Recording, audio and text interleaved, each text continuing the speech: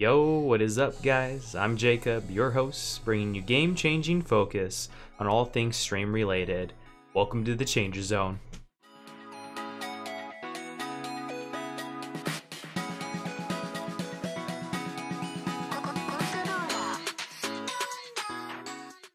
Today, we'll be talking about the Elgato Stream Deck, an awesome piece of equipment to help you out with all of your gaming and stream needs. It helps you multitask many functions. In fact, that's specifically what we're going to be talking about today.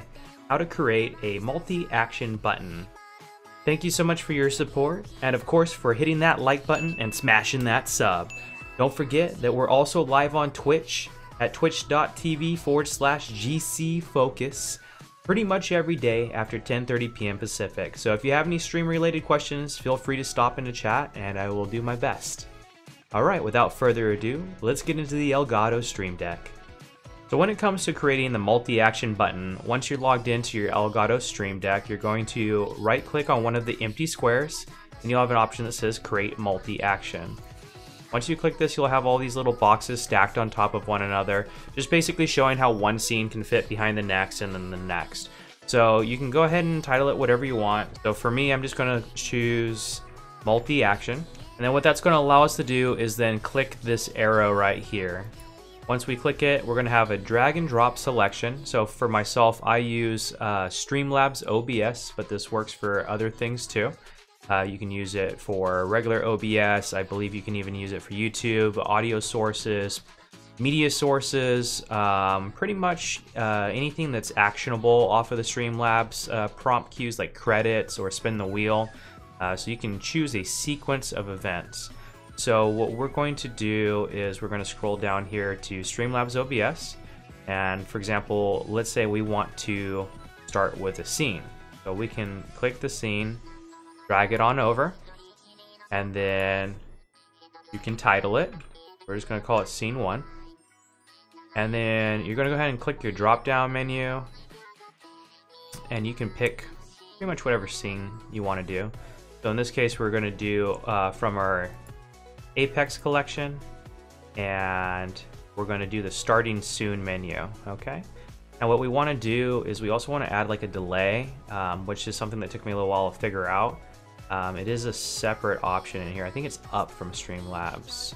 Yes, right here. So in the Stream Deck, you can click the drop down to open it up and then grab the delay and bring it over. And then you can even choose how many milliseconds you want it to delay by. This allows for scene transitions to finish completely before it moves on to the next option. So I was creating an action, a multi-action, where my webcam would toggle all the way around all four corners of the screen, bouncing around as you know, something funny happened. So, but it would just go really fast, like almost too fast to be worth doing. But you could bring the little Stream Deck delay in and then have it in between each scene, and it slows down the transition. So we're going to go ahead and do that. We're going to bring in another scene so that we can see how it works. And then go ahead and title that Scene 2. We'll pick our collection and we'll pick our scene. Okay. So now this is going to be really interesting to test out because I haven't tried going in between different channel settings. So I have one for YouTube content that has its own set of sources and scenes, and I have a whole another one for Twitch content, and we're gonna see if it switches between the two. So here's the multi-action in action. Get it? That's a game changer. So it didn't quite work smoothly in between different collections, but now we're in the collection, so we're gonna go ahead and click it again just to see. Maybe it needed a longer delay because it was only 500 milliseconds. We're going to start it over again now that we're in this new collection. And there we are, just chatting. All right, so now that we're in the new set of sources and scenes, we're going to hit the button one more time. And we can see here that it was a very quick transition right there from stream starting to just chatting. So fast that actually it didn't even load the rest of my images in the back. So what we're going to do here is we're going to up the millisecond delay We're going to change it by 1500. And we're going to try this again. Alright, so we successfully loaded the first page, and now we loaded the second page. So it did in fact do both transitions. What we're going to do is we're going to add a delay again. We're going to up this one by quite a bit. We're going to do 3000 milliseconds and see if that gives the stream enough time to switch. So we'll go ahead and transition over to some of the Apex plays that we have on Twitch and just kind of giving you an example of how some of this would look like in action. There's also other things you can do, like prompting audio cues, such as like a crowd applause or a sound effect.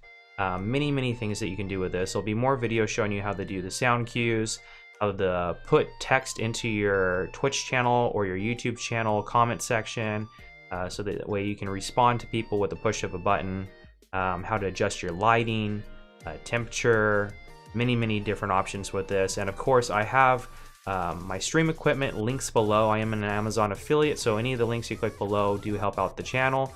But I do honestly use and love all the things that I put down there or plan on getting them. So check out the Elgato Stream Deck. They just came out with the extra large version, which has basically got more buttons on it. I'm thinking about doing it now that I'm adding sound cues. So at first, when I was just doing scene transitions and just a little bit of back and forth sources with Twitch, it wasn't really that big of a deal. But now that I'm broadening my horizons into audio, having more options of audio clips in front of me at one time would be fine. I'd appreciate it, as opposed to going through different folders that I've set up on here. Thank you so much for your time, and we'll be back with some more Stream 101 and setup. If you have any questions on how to do something for your stream, go ahead and leave them in the comments below, and I'll try to get to them. And we'll be putting out a gaming montage video next. It should release on Monday. All right, have a great night. See you in stream, 10:30 p.m. Pacific time on Twitch. I got a straight up voice changer for the stream now, dude. I'm just kidding. Oh yeah, baby, we're gonna win tonight. We got Dixie on our team, and it's time to fight. Sometimes I feel I've got to Run away, I've got to.